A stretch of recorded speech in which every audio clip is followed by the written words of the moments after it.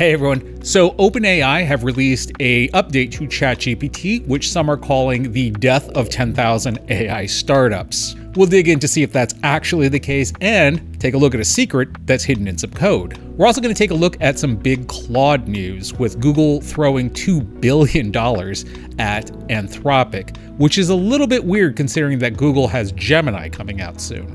Okay, let's dive in. So the big news, of course, is that ChatGPT has released an update that makes it truly multimodal. Currently, to do various tasks, you would have to open up separate chat threads. It does get pretty frustrating and obviously does break up a lot of concentration flow when you're sort of jumping back and forth between various chats. But this new update does solve all of that by allowing you to have Vision, Code Interpreter, DALL-E, and browsing with Bing all available within one chat. They're slowly rolling this update out to ChatGPT Plus users. I actually don't have it yet. I'm always like last to the party when it comes to ChatGPT updates. My invitation keeps getting lost in the mail. Now, one of the bigger touted features of this new update is that ChatGPT can now read PDFs, which does seem like a weird flex considering that we've been able to do it for a while now via third-party plugins. There have been a number of these. I think the most popular is AI PDF, but as we can see here, we can do PDF Reader,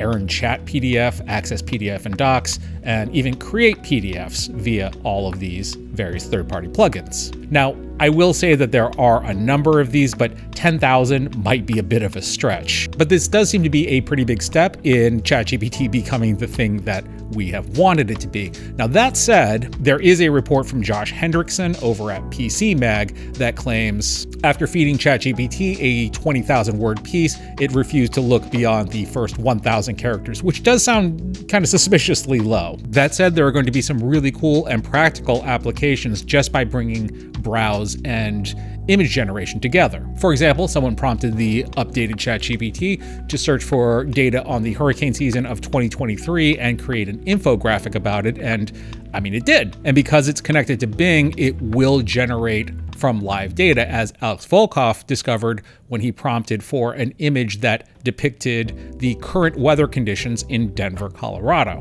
But of course, this is still DALL-E 3, and as good as it's gotten with spelling, it's not quite there yet. I mean, this is all happening on Wednesday. Yeah, it's going to be snowing that day. The biggest win for me is that all of this provides a way to give DALL-E 3 reference images, which is something we have not been able to do. Previous to this, the only way that you could really do this is to feed an image to ChatGPT and then ask it to describe that image, and then feed that description back over into another chat that was running DALL-E 3. To be honest, that whole method was kind of a mess. It was sort of a pain, so this is an immediate improvement. And interestingly, via Tibor Blaho, there was apparently some JavaScript code that was embedded into the new ChatGPT that indicates another feature called Magic Create. No one's really sure exactly what Magic Create is, so just for fun, I grabbed the screenshot and took it over to ChatGPT to ask it. But of course, it did not give up any goods whatsoever. I did have it speculate what it might be, and it ranged from automated responses to AI enhancement tools. Also, leading into our next story is a pretty interesting infographic that I ran across from Charter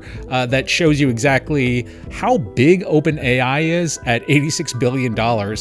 It is larger than all of those various companies to the right of it. So with OpenAI at $86 billion, that does put some context into this story, in which Google is apparently backing Anthropic, the creators of Claude, with $2 billion. And that's actually coming off of $1.5 billion dropped to them by Amazon just a few weeks ago. Now, the interesting part here is that according to a pitch deck that was obtained by TechCrunch back in April, Anthropic have a 4-year, $5 billion plan to take on OpenAI. So it sounds like between Google and Amazon, Anthropic is pretty much there. Now, granted, this is a little shy of the $11 billion that Microsoft is paying out to OpenAI. Now, all of that money isn't like being dump trucked all at once, but rather is being doled out in the millions over the years.